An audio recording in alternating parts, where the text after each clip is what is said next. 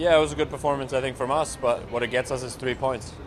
You know, in the standings, we keep being first, which is nice. And yeah, you know, we gotta have, you know, there's a lot of games left in the season, but certainly a good feeling to, you know, in a rivalry game at home in front of our fans to kind of get some guys going and yeah, have a good performance is nice.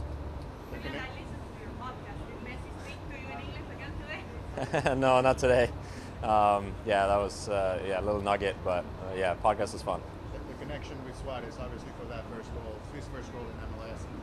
What did you see in the play, and how happy were you to be able to provide the assist for him? Yeah, I mean, what a finish! You know, I think I just gotta kind of play it in, and he came running onto the ball, and yeah, it was great timing. I felt like the first time we really connected like that, so hopefully, you know, many more to come like that, and yeah, great finish, and yeah, I just saw him run into the box and try and give him the ball, and then he does the rest. This station is Spanish, so if anyone has a question in Spanish, next is English. Any questions in Spanish? Sí, yo, dijiste que el inglés de Messi va mejorando. ¿Cómo va tu español, por cierto? Mi español es un poquito, it's okay. I understand more than I speak, but I understand almost all of it. Necesitas para comunicarte con el uruguayo, el argentino, el español, ¿no? Sí, esa es la idea. Sí, sí. Maniataron a Orlando prácticamente en el primer tiempo, no pudieron hacer nada. ¿Qué era la consigna que se había dicho esta llamativa específica?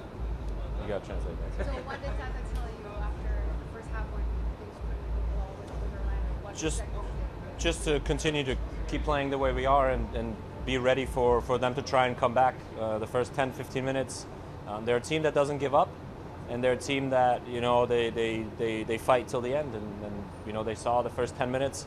We were a little bit of the second half. We were a little bit and you know, they had some good chances. So you know, just to continue to be intense and to keep working the way we were. Last one. Convivís con dos de los 5 máximos goleadores en actividad a nivel mundial y hoy convirtieron los dos, Suárez y Messi. ¿Eso para vos qué significa? It's very important, I think, for them to score and to be involved in the goals. I think you can see how much fun they have when they do that, and that gives the whole team a very good feeling when they score and they assist and everything. So you know, happy for them, and hopefully many more this season.